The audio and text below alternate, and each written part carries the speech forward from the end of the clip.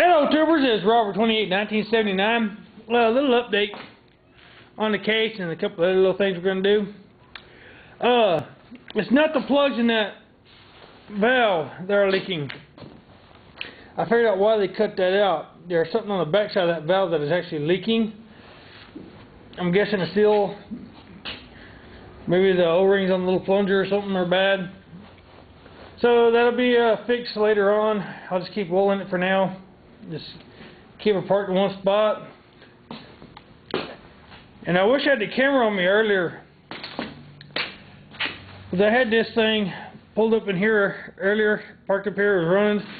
I was letting my younger son drive the Case 222. You see the burnout marks on the floor. There's another one over here somewhere. Anyways, he come pulling in here, full throttle, and ran up on the back of the 646. Yeah, luckily he actually kind of drove up onto it, and luckily the front's got the little deals where the snow blade used to be, caught in his tire and stopped it from keep going and flipping it. But a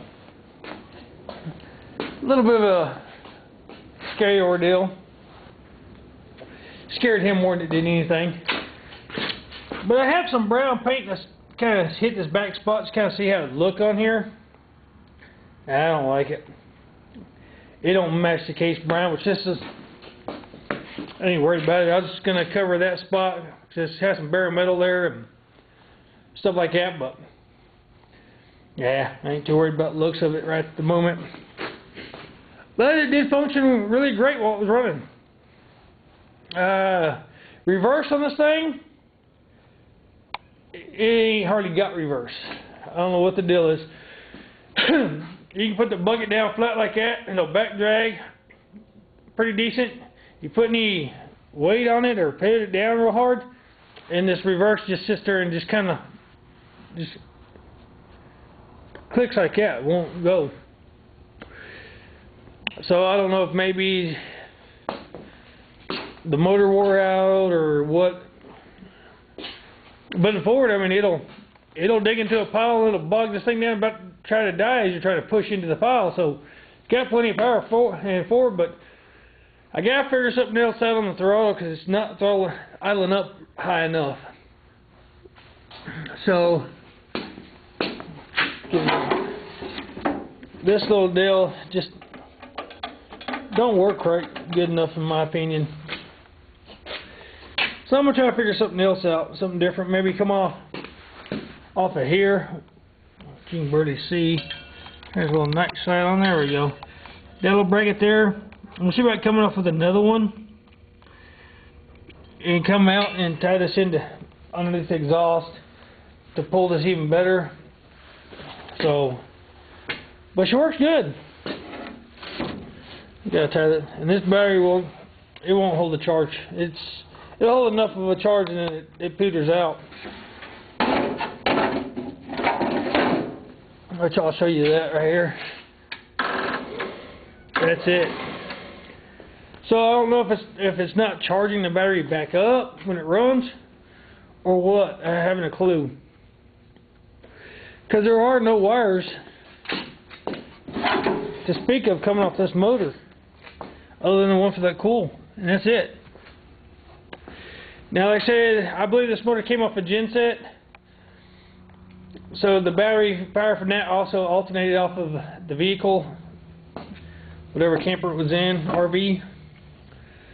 So, I need to search around and look and see if I can find wires around to see what I can figure out as far as if this thing even has a charging system on it. Like I said, there's no wires coming out anywhere. So I hope that's not the case, because then that means you gotta stick it on the charger every freaking time you use it until the battery runs dead, and then you gotta turn around and recharge it to keep going. So I don't know, I'll figure it all out. So no big deal. But the essence of this video is I got some packages in the mail today. And we're going to open these things up. I already know what they are, so. But I ain't gonna let you in on the secret here. See if I can do this one-handed. Keep going. Nope. Not gonna work one-handed, so I'm gonna try to see what I can do as far as sitting y'all up on something here. Try to check on my vise. Maybe that'll work. Kind of make sure you're in frame here. And I'll kind of come over here and open them up. The first one is by, if y'all can read that, Matt Verdell, LLC, at a Punxsutawney, PA. Let's see here. The heck you trying to open it that way? I'm trying to find my knife. Just snap her on open. Now what do we got in package number 1?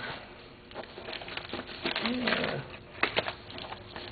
No slipping bill in this one. Got us another fan for the case. Because eventually I'm going to get the rest of it and put it on the 646. So I knew that was coming in. I know what the other ones are. Something else for the 646. So that's there for right now. And this one here is from Matt Verdell, LLC. Same place. I seem to be doing a lot of buying stuff off of him. He's got quite a bit of parts for these cases. And these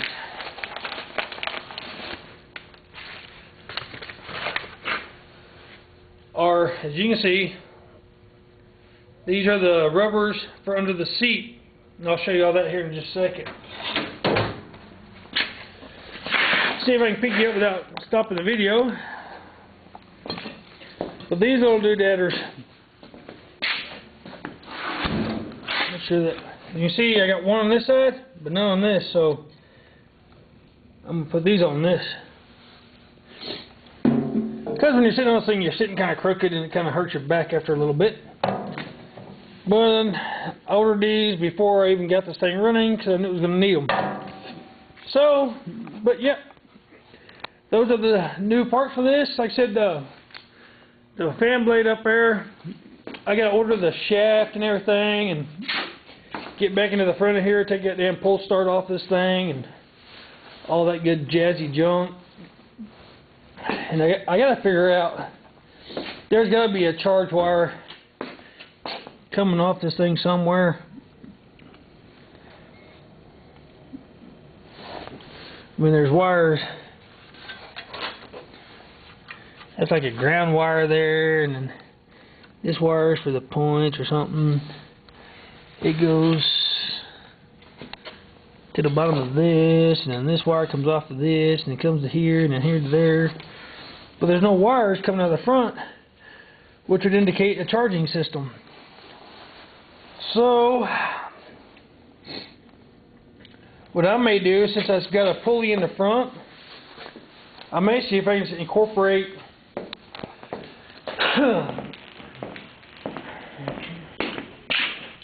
this bad boy on there. This is an alternator off of a later model Chevrolet, or early model, I should say.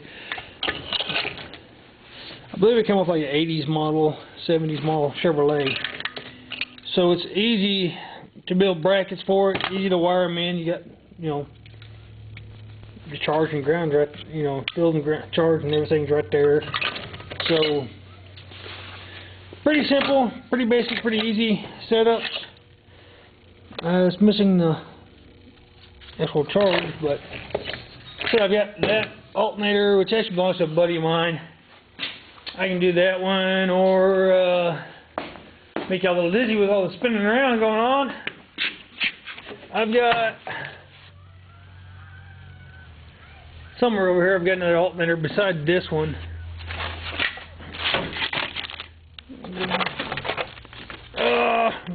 That's for the 6.5 diesel.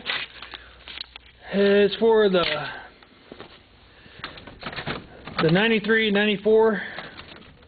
6.5s were in this style, and no, 93, 94.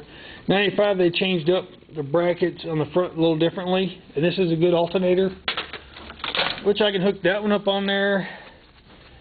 Just change out the pulley on it, which ain't very hard. And somewhere else I've got another older alternator. And if not, I can pick one up at Salvage Art pretty cheap. And stick an alternator on it that way. And yeah, it's going to rob some of the horsepower out of the motor.